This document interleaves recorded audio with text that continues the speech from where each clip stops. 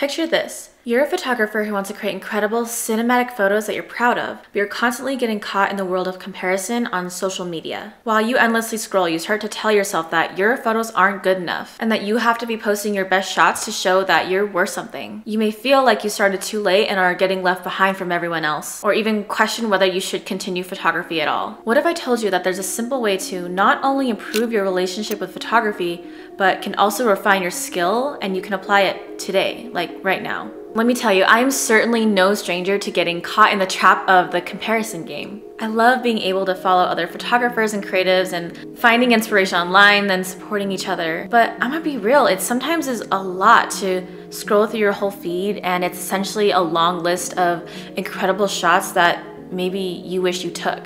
Brene Brown leans into the world of vulnerability and shame, and she brings up a really good point. Whenever we compare our success or our looks or our achievements, or in this case, our photography, it can lead to the feeling of unfulfillment or like we're not enough. Not only that, it also messes with our creativity and our creative thinking. When we're too busy analyzing and scanning someone else's work and trying to match their style, we sacrifice our own creative identity. It's almost like we brush off our own creative ideas just so that we can fit in with someone else. It's all a loop that makes us feel like we're always behind and we're never gonna be enough.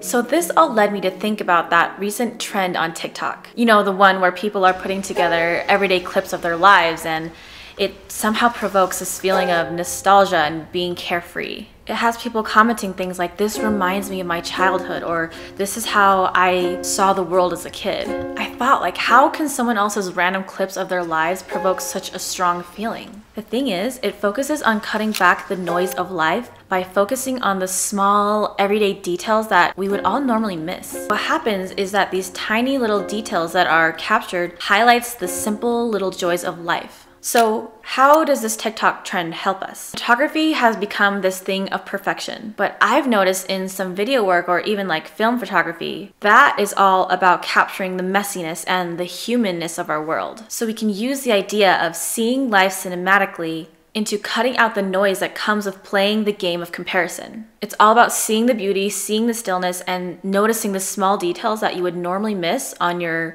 day-to-day life. This simple, innocent trend shows us how powerful it can be to notice the small details around us and capturing it. So much so that it can evoke feelings when you look at the imagery. And isn't that like the core of what makes a good photo? So think about this the next time you have a chance to take some photos. And I mean like the next time you have an hour that you would normally spend scrolling anyway. Go out with your camera with only one plan in mind. Take photos of things that catch your eye. When you boil it down, this way of thinking forces you to only pay attention to two things that are foundational to any type of photography: composition and lighting. So imagine you're out with your camera without a clear plan on what you want to photograph, thinking about lighting and composition. What are you starting to pay attention to? There might be interesting lighting patterns that you haven't noticed before. Do the buildings in your area create an interesting composition? How can you use what's around you to frame your subject? When you go out with zero expectation and zero judgment on what you should and shouldn't be capturing, you open yourself up to a world of creativity. Notice the negative spaces or the shadows or even like weird looking architecture or doorways. Imagine that you're trying to tell a story with what's in front of you and how you want to tell that story. Listen, my favorite part of photography isn't about the most up-to-date equipment or your camera gear or your camera settings. I mean, sure, no one's gonna deny that those things are gonna inevitably help improve your photos, but being able to slow down and notice your surroundings with an intentional eye is something that not all photographers can do. Focusing on capturing the small things gives you the permission and the freedom to have fun and be carefree. Think about the last time you took out your camera on a whim. What did you take away? Probably noticed like, hey, you actually really enjoy shooting in direct sunlight. Or maybe you found that, yeah, shooting in direct sunlight actually kind of sucks. Either way, the point is just to take moments in your day away from social media, away from the comparison, to capture things in ways that you never thought you could.